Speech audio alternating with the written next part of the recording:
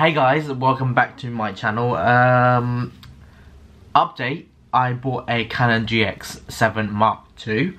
As you can see, hopefully, fingers crossed, you'll be able to see that the quality of the camera has actually, the quality of the video should be drastically improved from my phone, because it's a completely new, better quality camera. I wanted to get this camera for quite a while now, and it's still kind of hard to get used to. I've used it like twice so far. It's very strange using it because this comes with a flip screen, so now I can actually see what I'm recording instead of like having to check every time I record like I had to with my other camera and my phone. Actually, not so much with my phone because there was the front camera and the back camera, so there wasn't the issue with that. But I don't know what's going on with my camera now. I don't know what I'm doing. So basically, in today's video, I kind of just wanted to start 2019 properly with the proper video, kind of just explaining the solo travel aspect of traveling. I said in my 2018/19 continuum video that I would, I'm still getting used to it, like I keep looking at the camera then I keep looking at myself, I don't know where to look, I'm going to look at either, or I'll get used to it one eventually. Basically I just said I wanted to kind of explain my process in booking and what it was like doing a solo travel vlog, what it was kind of like solo traveling, and like the biggest hurdles I faced, and kind of just like, it's kind of like a story time, but more descriptive. So number one, this is the first topic I kind of want to cover, which was the part where I kind of had to like pluck up the courage to bring myself to finally just go for it and book it and book the hotel and just like go for it.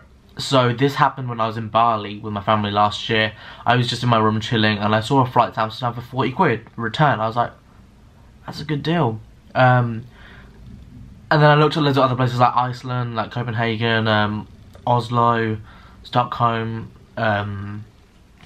Spain, just loads of places. I was just looking at the everywhere function of the Skyscanner app. If you know, you know how good that function is. It's a godsend. Like Dublin was 20 quid for a return at that time I was up. That whole thing was kind of just like me scanning around, like looking at flights, looking at where's the cheapest to go, and like sometimes you find out the cheapest flights are the most expensive places to go and like spend money at, so like food and activity wise. So the more expensive flights are the places where it's cheaper to have an actual holiday, in my experience. Basically, after a few like hours of just scrolling and seeing what I could find, I stumbled upon Amsterdam and I was like, I wanted to go again. Like, I've got an itinerary of what I want to do. I was like, it's in like 5 months. Book it. And this may seem quite sudden in terms of me booking it. There had been quite a lot of build up in terms of like Thailand, me wanting to go to Thailand, that falling through, and like Bali on my own and stuff like that. There was instincts in me to go on my own previously, but I never plucked up the courage to do so. And I think the main thing that kind of set it in stone for me was being reminded again in the present that I was still experiencing the left out nature of things, and I was like, there's a situation that you've been given. You can either deal with it or be your own person and kind of get over it. And I chose the latter because after this constant cycle of events happening, there was a point where I was like, I can't keep worrying about people leaving me out and picking me up when they want and when they feel good. And that is how I kind of just went for it. There was a lot of anxiety, a lot of stress. So once I booked the flights, I was like, what the hell do I do now? Basically. And I sat there for like a good 2-3 hours just sitting there like, what have I done? But then I like thought to myself, I was like, do you know what? At this point in time, my head was kind of like in, so the build up to this event, my head was kind of into one side saying go for it and do it, the other was like no, it was 50-50. But at this point my brain was more 95% do it and 5% oh you shouldn't. And then I think 95% overrided the 5%, and I kind of just went for it. And obviously you're going to get the anxiety and everything, like the stress and the fear, but I think the most important stage of booking something like solo, especially when you have problems around anxiety and like doing new things and things like that, especially in my situation, I think that was the biggest hurdle I faced. After that, it all kind of just like fell into place. So after I booked that, I was like, right, okay, now I need somewhere to stay. So I sorted that out. I'll stay at Clink, where I've stayed at before, because it was a nice hostel. I looked at some other places, but Clink worked out to be cheaper. There was that whole initial booking fear that I've you kind of just had to push yourself into it, like jumping into the deep end, basically. A lot of people ask me how I don't know how you do it. I think there is a build up. You have to like start small, which I did. Like in second year, like I went to the cinema on my own and like things like that. I went out a couple of times to eat on my own, and that kind of just like set it for me. And then I gradually built it up, and then I just went for it.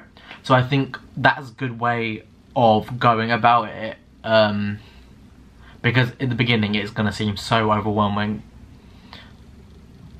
but baby steps. So number 2, small steps, big decisions.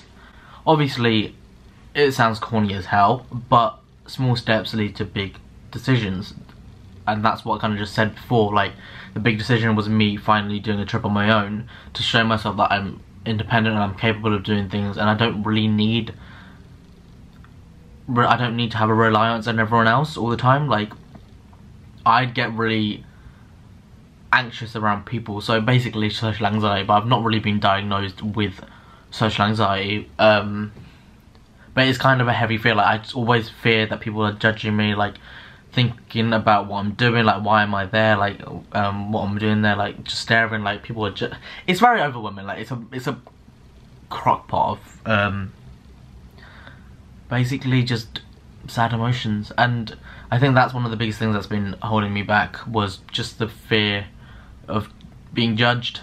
So small steps to kind of like eradicate small steps to kind of get rid of that initial fear, and then those small steps will build up into a final big like moment. Number 3, booking. That kind of goes hand in hand with number 1, because in my experience I kind of bundled up everything together and just did it.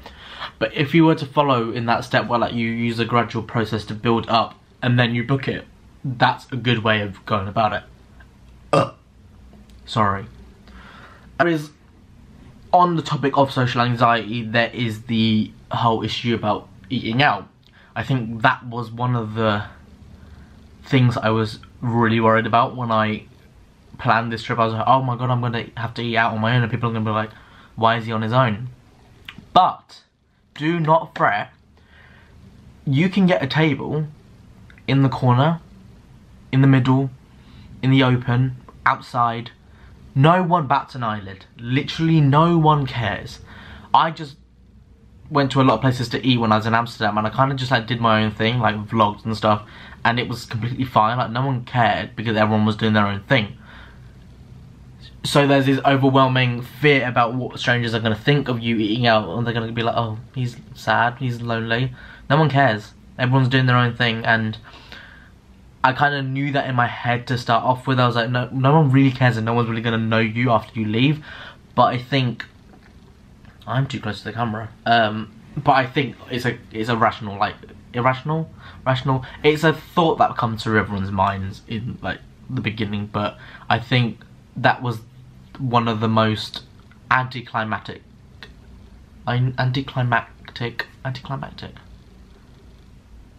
fears that I had.